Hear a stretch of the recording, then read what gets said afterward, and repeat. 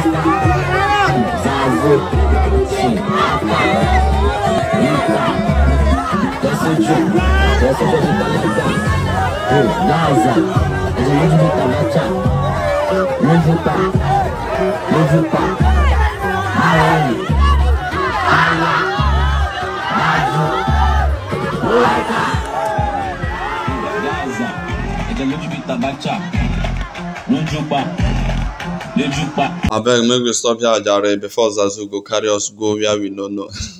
So now don't see I'm now how Zazu they chill with his fans. So guys, thank you for watching till this moment. If you haven't liked this video, kindly like it and subscribe to my YouTube channel. Thank you for staying by, and God bless you.